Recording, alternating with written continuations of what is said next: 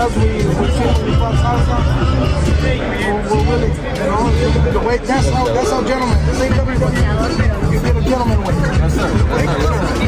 The win, man. You don't look like you were in a fight tonight. What message do you think you sent the lightweight division tonight? I'm ready for it. I'm ready for all of them. So hopefully they see what's up now. Ryan Garcia, he pulls out of the Hester fight. If for some reason he also doesn't make the Tank fight, what do you think of a fight with him and Tank Davis? We could go. I just fought the title eliminator or whatever for the WBA, so we could go. What would that fight look like, you think? It'll be a good fight. It'll be an explosive fight, two fast fighters, two strong, explosive fighters. It'll be a dope, dominant fight. Explosive fight. It'll be an explosive fight. Do you feel like you guys being familiar with each other from sparring and whatnot, that would play a role in the fight at all?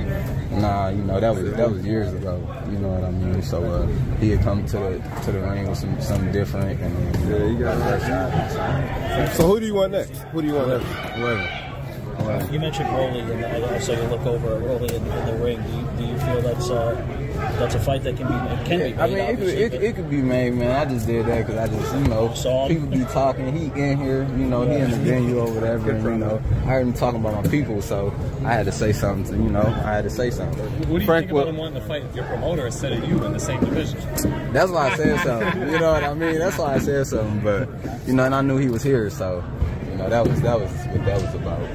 What would you rank Rivera? Because you made it look so easy, but just from the outside. But out of all the opponents you faced, was he the toughest? Marinez was the toughest. I knew that from the jump.